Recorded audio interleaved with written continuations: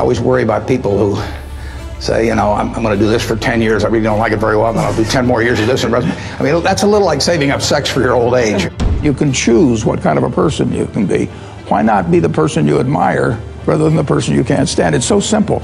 You will move in the direction of the people that you associate with. Want to soar? Get a mentor. What's up, Believe Nation? It's Evan. I believe in you, and this channel is designed to be a part of your daily success routine. So today, let's learn from one of the best, Warren Buffett, and some of his best life-changing advice. Mentor me, Warren. Also, if you want to know what Warren and other successful entrepreneurs have to say about building unstoppable confidence, check out my 254 Confidence series, where every day for the next 254 days, I will send you a morning video for free to help you build your confidence. The link to join is in the description below. It's important to associate with people that are better than yourself.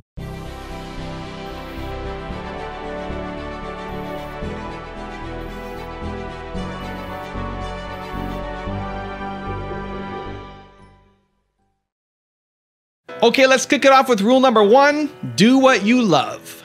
I was wondering how you define success personally. Well, I can certainly define happiness, because that's what I am. I mean, I get to do what I like to do every single day of the year, and I get to do it with people I like. And I don't have to associate with anybody. Causes my stomach to churn. The only thing in my job I don't like, and this only happens about every 3 or 4 years, occasionally I have to fire somebody, and I don't like. That's the only thing.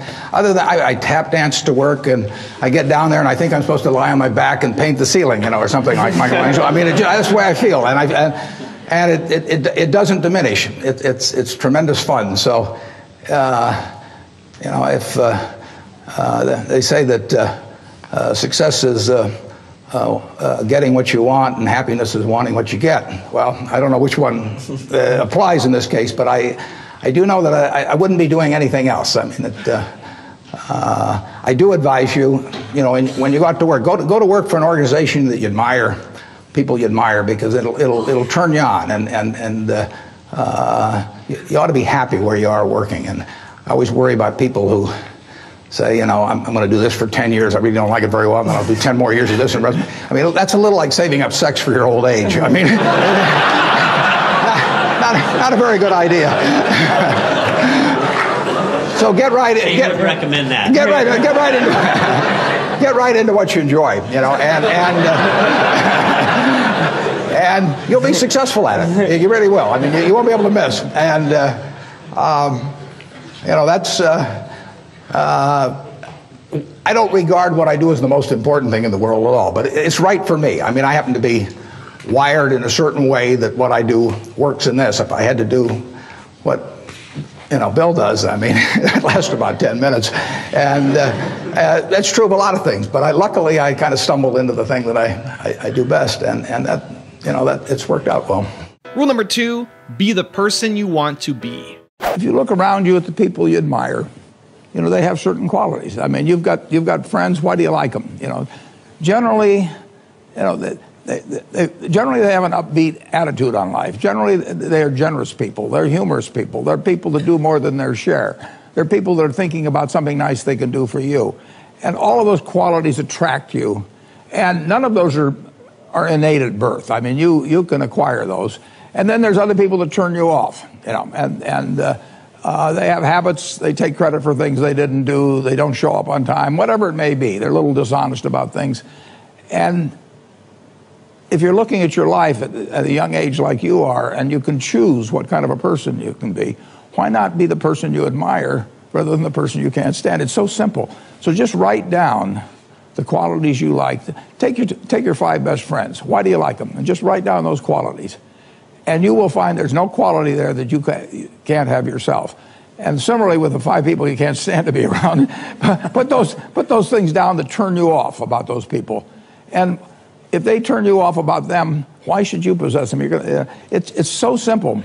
You know, it's not like something complicated that you think you should be learning, you know, with an advanced degree in school. It's not as complicated as investing in the stock market. No, but it's enormously important to have people work with you in life. Right. They're going to work with you in life if they like you. You know, and they may occasionally, I mean, if you're in the Army or something, you know, you may work for somebody that you don't like. But by and large, you're going to get the best out of people if they feel good about you.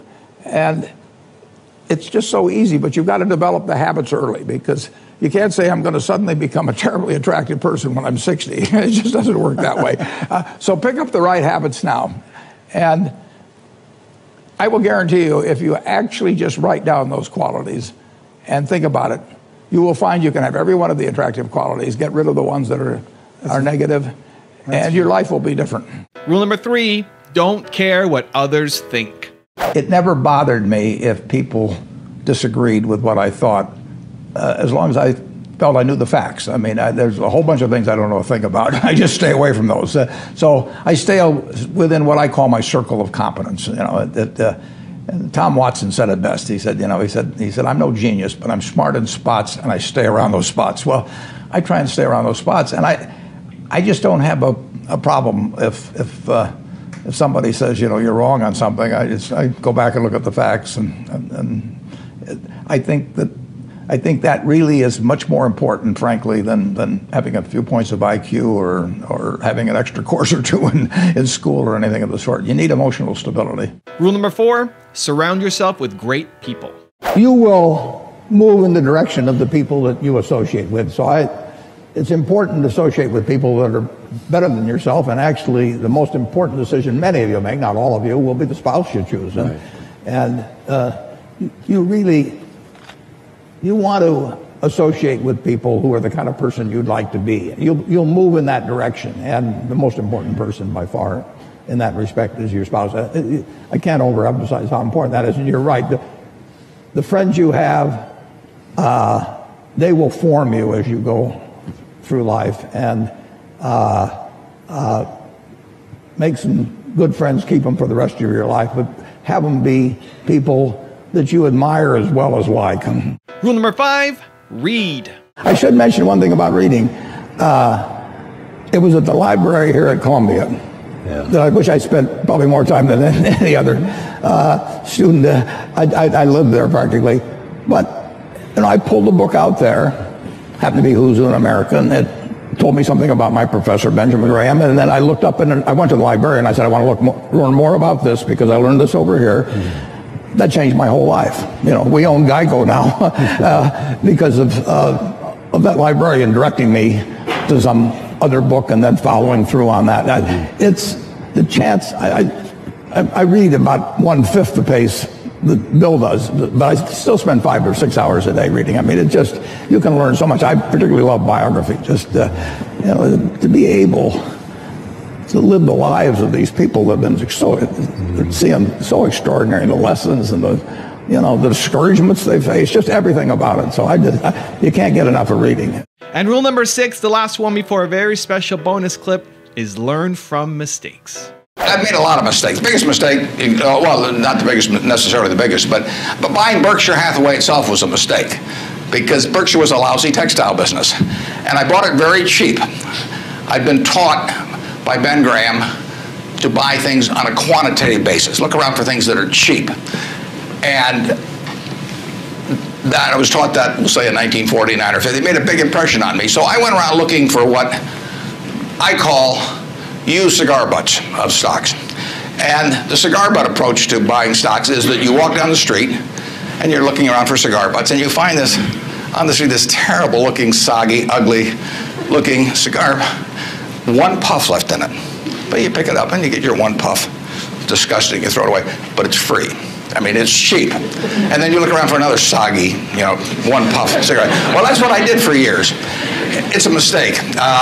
Although you can make money doing it, but you can't make it with big money. It's so much easier just to buy wonderful businesses. So now I would rather buy a wonderful business at a fair price than a fair business at a wonderful price. But in those days, I was buying cheap stocks. And Berkshire was selling below its working capital per share. You got the plants for nothing. You got the machinery for nothing.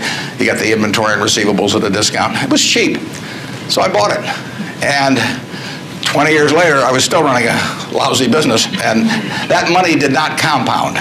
You really want to be in a wonderful business, because the time is the friend of the wonderful business. You keep compounding, it keeps doing more business, and you keep making more money. time is the enemy of the lousy business. I could have sold Berkshire, perhaps liquidated it, and made a quick little profit, one puff. But staying with those kind of businesses is a big mistake. So you might say I learned something out of that mistake, and I would have been way better off taking what I did with Berkshire is I kept buying better businesses. I started the insurance business, See's Candy, the Buffalo, all kinds of things. I would have been way better doing that with a brand new little entity that I'd set up rather than using Berkshire as the platform. Now I've had a lot of fun out of it. I mean, everything in life seems to turn out for the better, so I don't have any complaints about that, but it was a dumb thing to do. I went into U.S. Air. I bought a preferred stock in 1989. As soon as my check cleared, the company went into the red and never got out. I mean, it was really dumb. I mean, I've got an 800 number I call now whenever I think about buying an airline stock. I call them up any hour that, fortunately, I can call them at 3 in the morning, and I just dial and I say, my name's Warren, I'm an aeroholic, and I'm thinking about buying this thing, and then they talk me down. I mean, it takes hours sometimes, but it's worth it, believe me. If you ever think about that buying an airline stock, call me and I'll give you the 800 number, because you don't want to do it. But we got lucky in terms of how we eventually came out on it, but it was a dumb decision. Now I've got a really special bonus clip from Warren on how to have the right heroes that I think you're going to really enjoy. But before that, it's time for the 3-point landing question. It's time to move from just watching another video to actually taking action in your life or your business. And if you're feeling bold, leave your answers in the comments below. Here we go. Question number 1. What's the biggest lesson that you have learned from your mistakes? Number 2, how can you read more to make that lesson more powerful? And number 3, who do you need to surround yourself with so that lesson really sticks? If you tell me who your heroes are, I can tell you how you're going to turn out to quite an extent by this point in life. And I have been extraordinarily lucky in that none of my heroes ever let me down. I mean, the ones I came up with throughout their lives, I've never felt that I've been let down in any way with it. Number 1 was my dad, and had a huge impression on me. My wife, who is here, is one of my heroes. I mean, she is, in terms of she's taught me a tremendous amount, and never seen anybody any better with human beings than she is. And you can, Yogi Berra again said you can observe a lot just by watching. And I watched my dad, and I've watched her, and I had a professor, Ben Graham, back at Columbia, and had a huge impact on me. So I have been lucky in that I've had terrific heroes, and they haven't let me down. And that takes you a long way. I've gone through 1 or 2 periods where we're kind of tough in life, but not. I mean, everybody's had that, but having the right heroes will take you right through it. So let me give you the 1-word secret to happiness. 1 word. This is all you need to be happy. It's the most important word ever. If you had to think of 1 word that's most important to you, or that sums you up, or that would be kind of like a little beacon.